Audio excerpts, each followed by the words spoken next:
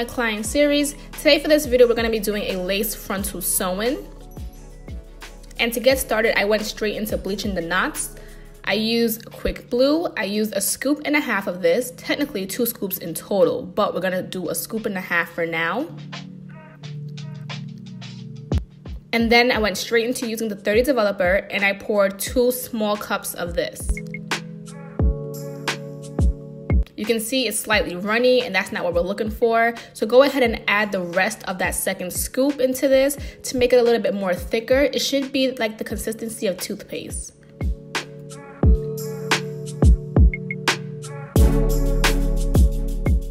Next, I went straight into applying it to the lace frontal. I did use a butter knife, which I use only for this, and I just kind of scraped it onto it. This is one way to do it, but because the front of the frontal is so important to me, I use a toothbrush to kind of press it a little bit down in there. Not too much, but enough to that it activates the knots on the lace frontal. Then I turn it over onto the foil because the foil helps the process to go a little bit faster. And I kept this on for a total of 15 minutes, no longer than that. Next, it was time for me to wash this off. When you're washing this off, guys, it's really important that you get all this product off because it will have the disgusting feeling of the residue left on it. So use shampoo about twice, and then condition once.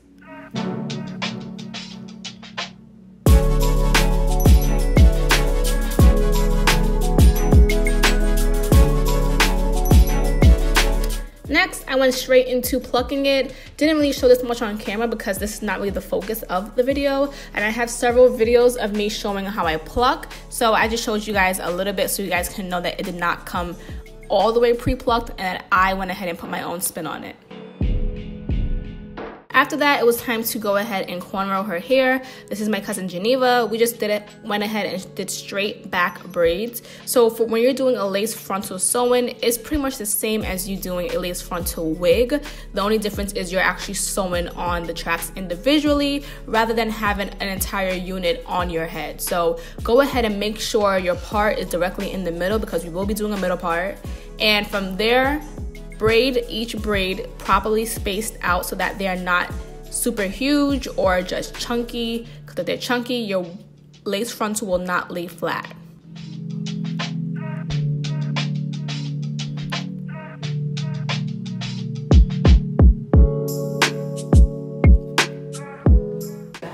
Alright, so what I'm going to do right now for the end of her braids, so that it lays nice and flat, I try to avoid pulling it up like this because then you'll have like the little bump right here. So for me, it's easier if I take one braid at a time and I just kind of hold it down and then twist it to come up here. So hold and then twist, and then it gives you a flatter bottom part right here. So you guys have been asking me to do an updated video for you guys. I do have a video where I did this whole entire process already on myself, but I wanted to show you guys a little bit more of an updated version. Do I do this as often? No, I kind of don't because I've been into the wig thing really. So if you are a person that likes to still sew your hair down and you know, still have sewings, this video is like extremely important for you.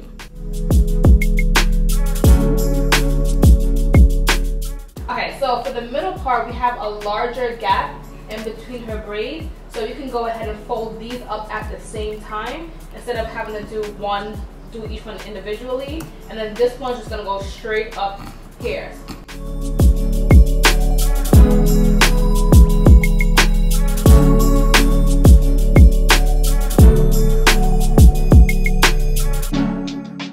So this was the end result of the braiding pattern. Very easy and simple. You don't have to do your braids this tiny, but if you do like your braids to be nice and tiny, then go ahead and do as much.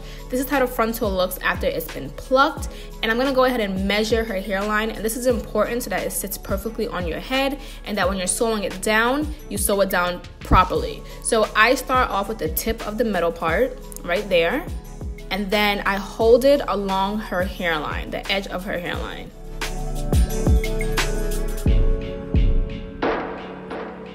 You can see she's a full 12 inches. So what I like to do is, since her hairline is 12 inches minus 1 inch, okay? Because a lace frontal stretches. So if your hairline is 12, or if you want to go ahead and -1, so cut it to be 11 inches.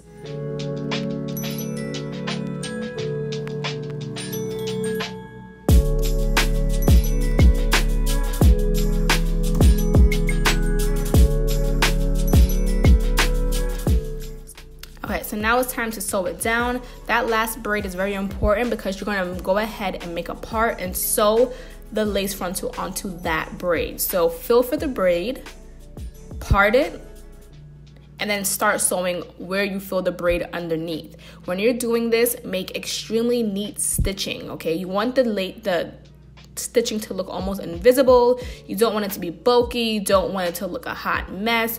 You want to do this part really neat because it's in the front, you know, people can actually see it. They can't see it, but you want it to look as nice as possible and as neat as possible.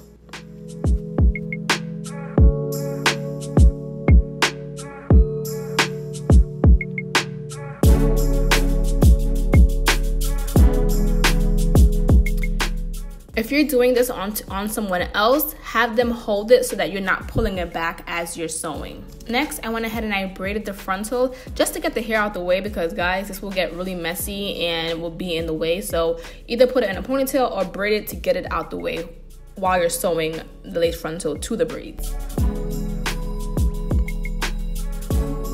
Now it's time to sew down the lace frontal. So go ahead and stitch through the braid and through the edge of the lace front. That is going to be important because that's what's holding it down. And when you're doing it, kind of do about 3 to 4 stitches per braid. That's what I'm doing before I move to the next one.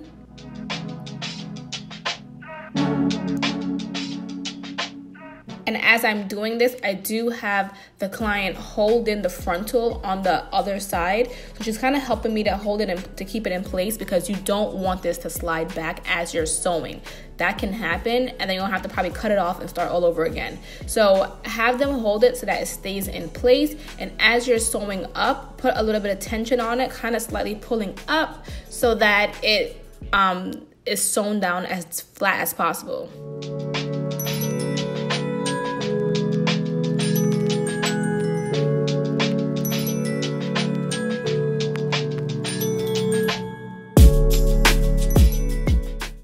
Okay, so now it's time to do what we did to the other side. Now it's time to stitch down the other side of the lace frontal. So go ahead and fill for the braid and make that part. And then you're just gonna go ahead and just sew neatly on that braid. As you can see, I am pulling it down a little bit more so that it's as tight as possible. When your hair grows, the lace frontal is going to slide back. That is just normal. It is what it is.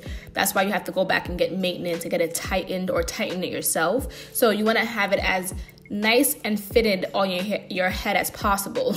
That allows for it to last a little bit longer. Now don't pull too tight because it will be uncomfortable and give you a headache, but pull enough where it's not sitting loose on your head.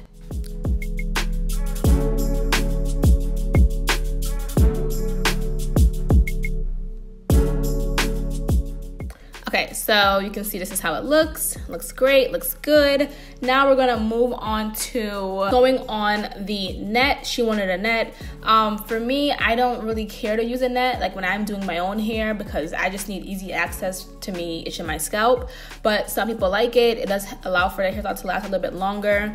It does sometimes help people with itching or taking the stress off of sewing onto your braids. So it has a lot of uses. This one is a stretchy one. This is all I had in my apartment, so I ended up using this one, which worked really well. So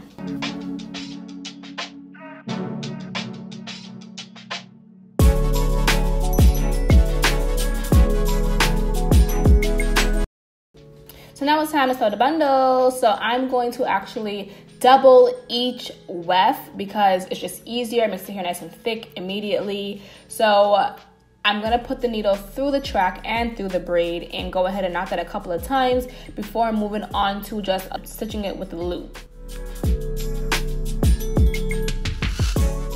Now the benefit of doing a lace frontal is you don't actually have to have so many bundles on your hair. Like we wanted to fit in a full 3 and we only were able to fit in like 2.5 or a little less than 2.5. So that's the benefit, because you don't want it to be too heavy on your head. You don't want it to be too full. I mean, you want it to be full, but not heavy where it just feels uncomfortable. So I only put in as much as the space will allow me to put in, because I'm all about comfort. I always tell you guys that.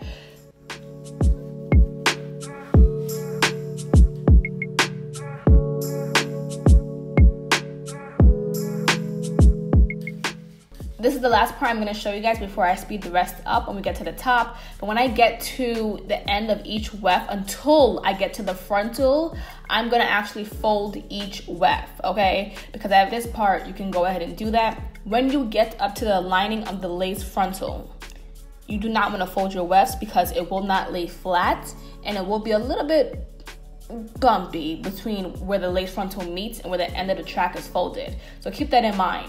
So as I get towards the top part and the lining of the lace front, when you get to the end right here, so when you're getting to the lace and you come to a point where you need to kind of end the track, you want to make sure the track is as flat as possible and lines up with the end of the lace front. So take your weft, you're going to put your needle right through it.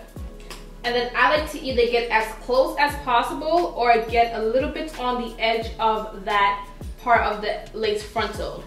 Okay, so you can see right here, a little bit on.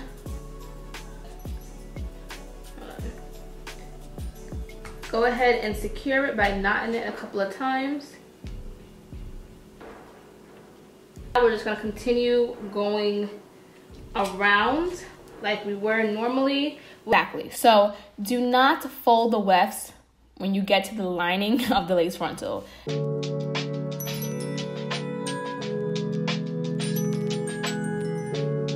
Now we are finished with the bundles, finished sewing. The hair is a natural curly look. I think it's a loose wave, not completely sure. But we are going to go ahead and straighten it because that was her choice and her preference.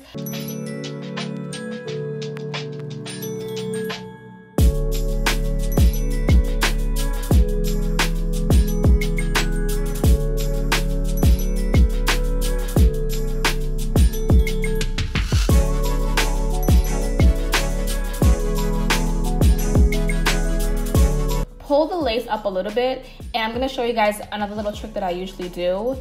So to avoid the lace frontal sliding back throughout the next couple of weeks your client has the lace frontal wig, you can either use a brown thread, a tonal thread I want to say, or a black thread or clear thread, and I just make a part where I know they won't really part their hair, and I'll just fill for a braid, and then I'll sew the lace frontal to that braid. This helps it to stay up without shifting back. It allows it to last a little bit longer.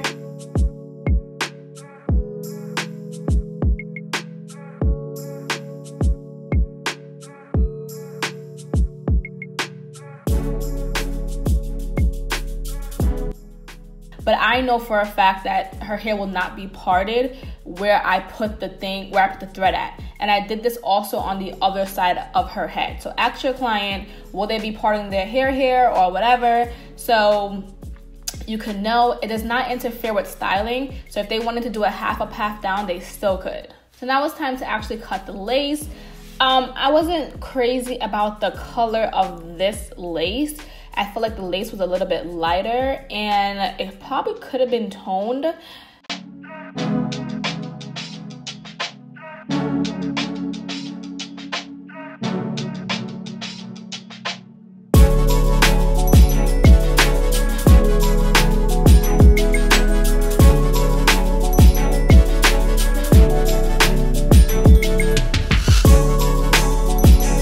I just used some Gotta Be Glued and just press this down into her scalp. I would probably use glue next time for this because I think Gotta Be Glued is just a weird product sometimes. It works when it wants to work.